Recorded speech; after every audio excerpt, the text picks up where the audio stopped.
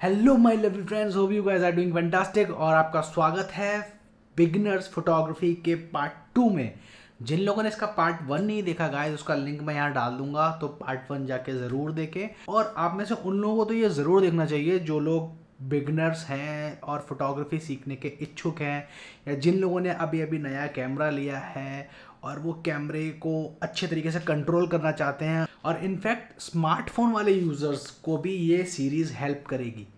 तो गाइज़, अगर आप इनमें से किसी भी एक कैटेगरी को बिलोंग करते हैं तो मेरे चैनल को सब्सक्राइब करिए और ये वाली सीरीज़ पे अपनी नज़र गड़ा के रखिए, क्योंकि इसमें आगे हर हफ्ते धमाकेदार नए नए ट्यूटोरियल ऐड होते जाएंगे जो आपको फोटोग्राफी के बारे में आपकी नॉलेज को बढ़ाते जाएंगे। सो गाइज़, आज की वीडियो शुरू करते हैं जो कि अपर्चर सेटिंग के बारे में है। Let's go.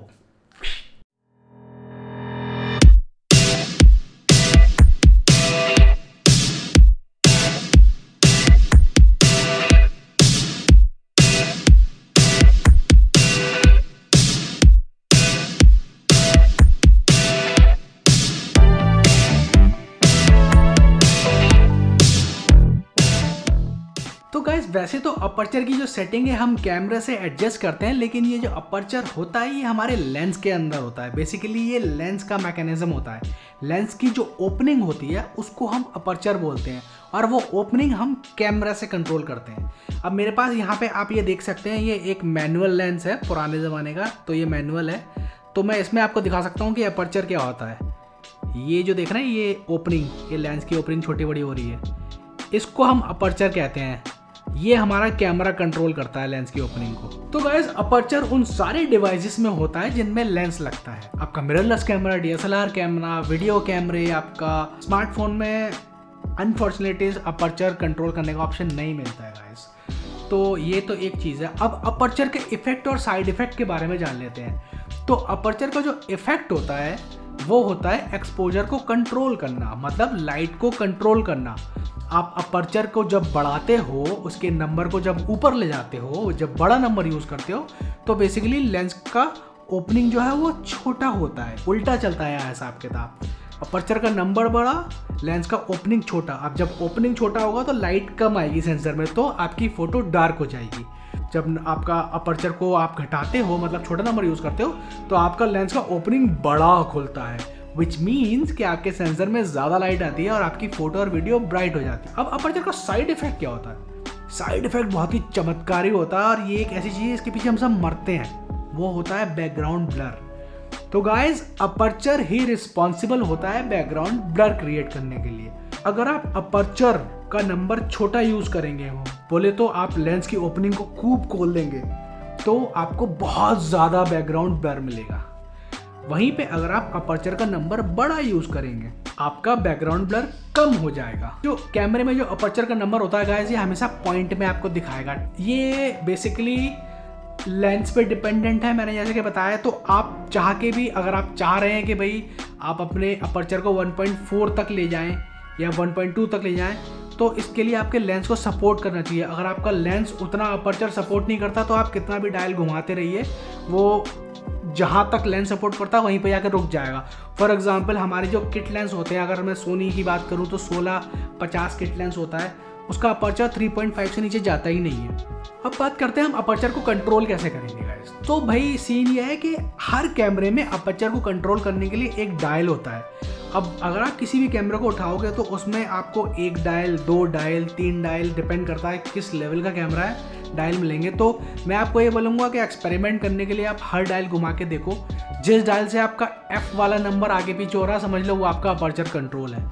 सोनी में इस वाले डायल से आपका अपर्चर कंट्रोल होता है। जैसा कि मैंने अपने भाइयों को बताया कि स्मार्टफोन में अपर्चर कंट्रोल करने का ऑप्शन नहीं होता, लेकिन स्मार्टफोन में एक फोकस ऑप्शन होता है जो कि लेंस के फोकस को एडजस्ट करता है। वो भी थोड़ा थोड़ा अपर्चर जैसा ही काम करता है। तो अगर आप किसी चीज़ का क्लोजअप लोगे और फोकस सही से सेट करोगे तो आपको बहुत बैकग्राउंड मिलेगा स्मार्टफोन में भी, जैसा कि आप यहाँ देख सकते हैं। और वहीं पे अगर आप दूर से फोटो लोगे तो आपको बिल्कुल बैकग्राउंड ब्लर नहीं मिलेगा। तो ये एक छोटी सी टिप है आप लोगों के लिए। अब बारी आती है प्रैक्टिस करने की गाइस। प्रैक्टिस बहुत इंपॉर्टेंट है। अगर आप प्रैक्टिस नहीं करेंगे तो सब भूल जाएंगे। तो मैं आप लोगों से रिक्वेस्ट करता हूँ कि आप प्रैक्टिस करिए और जैसे जैसे मैं बता रहा हूँ वैसा वैसा करिए, और आपको पूरा रट जाएगा कि अपर्चर क्या करता है। सबसे पहले तो आप अपने कैमरा, अगर आप कैमरा यूज़ कर रहे हैं तो आप मैनुअल मोड पे उस कैमरे को डालिए और ISO सेटिंग को ऑटो से हटा दीजिए। ऑटो बिल्कुल नहीं होनी चाहिए। आप एक प्रॉपर ISO डायल करिए जिससे आपका एक्सपोजर एकदम ठीक ठाक आया हो। उसके बाद अपर्चर वाला बटन आपके ब्रांड के हिसाब से, आप सोनी, कैनन जो भी यूज़ कर रहे हैं उसके हिसाब से अपर्चर वाला बटन ढूंढिए और अब अपने अपर्चर को आगे पीछे करके देखिए। आप अगर जैसे ही अपर्चर का नंबर बढ़ाएंगे, F4 से अगर आप F8 पे जाएंगे या फिर F11 पे जाएंगे तो आप देखेंगे कि आपके फ़ोटो में डार्कनेस आना शुरू हो जाएगी। और जैसे ही आप अपर्चर का नंबर घटाएंगे आप देखेंगे कि आपके फ़ोटो में ब्राइटनेस वापस से आ जाएगी। उसके बाद आप 2-3 चीज़ें एक ही लाइन में रखिए। आप कुछ भी रख सकते हैं, आप कोई टॉयज़ हैं आपके पास वो रख लीजिए एक लाइन में थोड़ा थोड़ा डिस्टेंस पे, और जो सबसे पहले आगे वाला हो उस पर फोकस करिए और अपने अपर्चर को, जो आपका जो लेंस है वो सबसे छोटा जो अपर्चर सपोर्ट करता है उस पर सेट कर लीजिए। अगर आप किट लेंस यूज़ कर रहे हैं तो मेरे ख्याल से 3.5 आपका जाएगा, उससे नीचे नहीं जाएगा। लेकिन अगर आप कोई डेडिकेटेड लेंस यूज़ कर रहे हैं, फॉर एग्जांपल 50 mm, वो f1.8 तक जाता है, तो उसको आप 1.8 तक ले जाइए। मतलब बोले तो सबसे छोटा नंबर सेट कर लीजिए और फिर एक फ़ोटो लीजिए। आपको दिख जाएगा कि आपका कोई एक लेवल का बैकग्राउंड ब्लर मिल रहा है। उसके बाद आप अपने अपर्चर का नंबर बढ़ाइए। अगर आपने f1.8 पे कराया तो आप f8 पे आ जाइए सीधे, या अगर आपने f3.5 पे कराया तो आप सीधे f11 पे आ जाइए। फिर एक फ़ोटो लीजिए और अब आप देखेंगे कि भाई आपने जैसे ही अपर्चर का नंबर बढ़ाया आपका जो बैकग्राउंड ब्लर था वो कम हो गया। ISO से भी आपका जो फ़ोटो में ब्राइटनेस और डार्क कंट्रोल होता है, अपर्चर से भी आपके फ़ोटो में ब्राइटनेस और डार्क एरिया कंट्रोल होता है, मतलब एक्सपोजर कंट्रोल होता है। ये फंक्शन दोनों में कॉमन है, ISO भी यही करता है, अपर्चर भी यही करता है। बट दोनों में एक एक फंक्शन यूनिक हो गया कि ISO में क्या होता है कि ISO में आपको बहुत सारा नॉइस आ जाता है और अपर्चर में क्या होता है कि अपर्चर आपको बैकग्राउंड ब्लर देता है। तो ये प्रैक्टिस करना बहुत ज़रूरी है गाइस। मैं आपको जल्दी ही अगली वीडियो के साथ मिलता हूँ, अगले टॉपिक के साथ।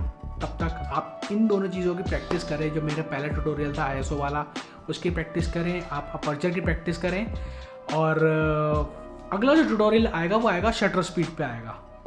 फिर आपको जब आपका इन तीनों में कमांड हो जाएगा तो फिर आपको बहुत मज़ा आने वाला है फोटोग्राफी में। तब तक गाइस एंजॉय करिए, be safe and I will see you soon next week. Bye bye.